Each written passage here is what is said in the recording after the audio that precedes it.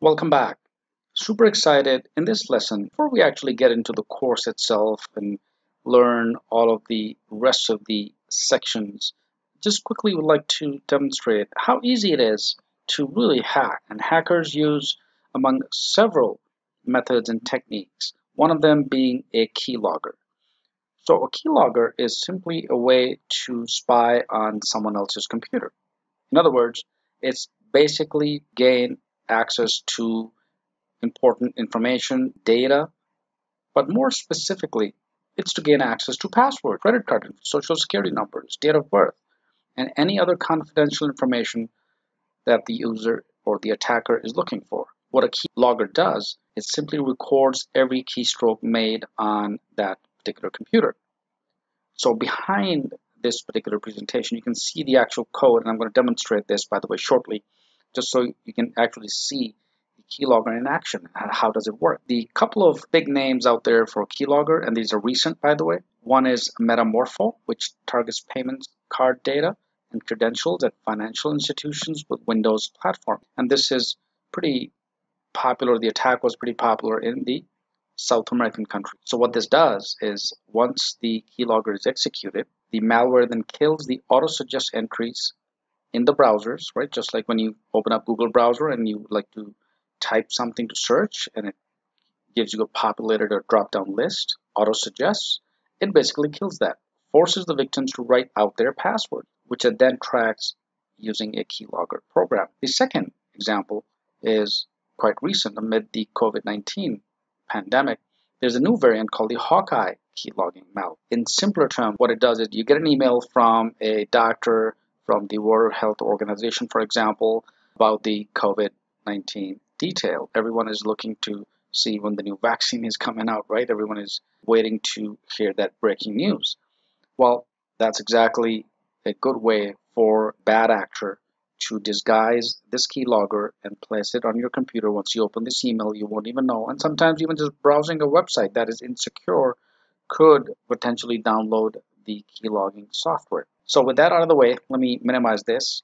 Quickly going to demonstrate this particular program. This program is, by the way, free to use. The purpose of this lecture is to just simply give you a demo, okay? Of course, we're not going to go into writing the details of the programming, but just so that you get the picture of how easy it is. And I've gotten this code, by the way, from GitHub, and I'm going to provide this software, this program, as a downloadable resource, and also show you on GitHub how easy it is that you can actually fork this free program and then use it for your own. Great. So here is a simple keylogger.cpp file, and you'll notice there's a on line 11 max equals 100. What this means is maximum number of keys to record.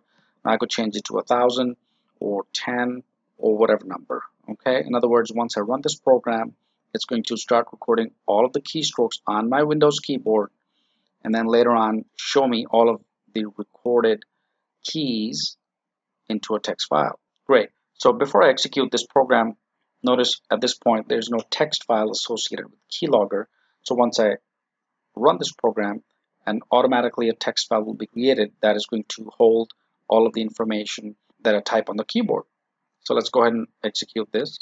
So now the program is actually running, and what I did was I did the Control Alt and N as a none on my keyboard to simply execute the program.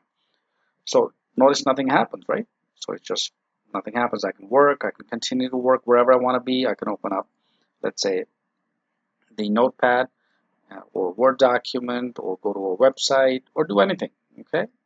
However, recall that the program is actually running until I close the program. So right here on the bottom, you'll see it's running the keylog.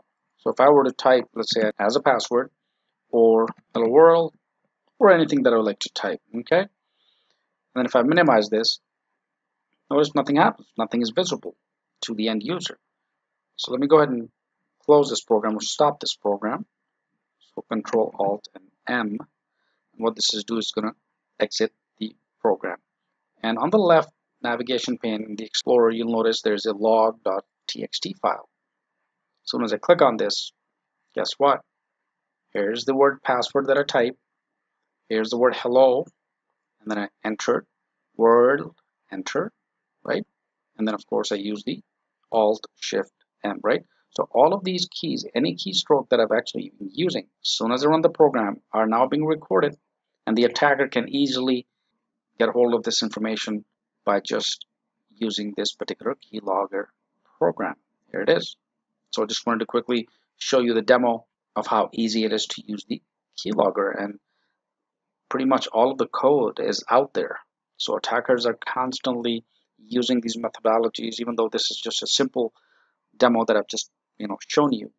So before I end quickly, like I promised, I'd like to navigate to the GitHub page. So if you need to download the code for this particular keylogger, just go to github.com/RAZA PhD. That's my repository. Go to repositories once you're on this page, and then you can simply search for keylogger, and you will see the basic dash keylogger. Click on this, and from here you can download the code as a zip file, or you can clone the repository, or you can fork as well.